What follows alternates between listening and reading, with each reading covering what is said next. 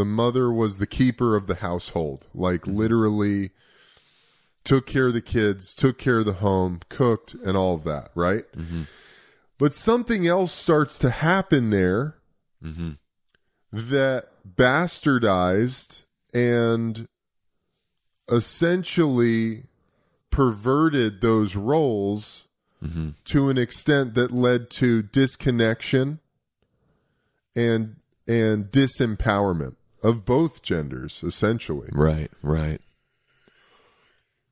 Because what that led to, which was like our parents' generation, what they really experienced with their parents, which was, and also we're talking about, now we're really getting into that generation of men who looked at it as their spiritual duty to enlist in the army and go fight in World War II, to fight the Nazis, fight fascism, to fight like really dark evil that had arisen in the world.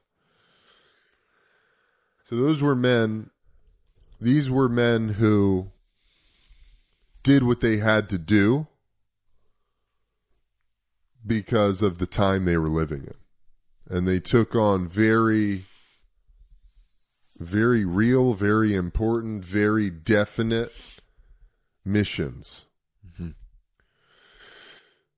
So, but something happened in there where the relationship of the father, as the father relates to the family, started to change and started to lose its connection.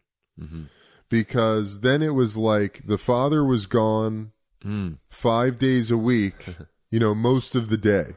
Right.